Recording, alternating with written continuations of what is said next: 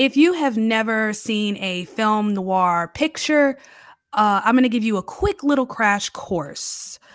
Uh, if you're familiar, stick around anyway. I love talking about this stuff anyway. So, film noir. Now, how it came about, we don't have that kind of time.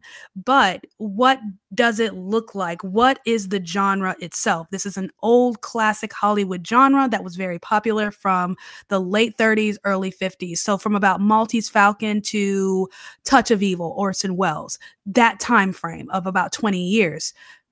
Beautiful, stylish, and it had a very specific look to it. This wasn't just, familiar tropes and archetypes like with horror, how you have your bad guy and, your helpless little virgin who's going to survive to the very end.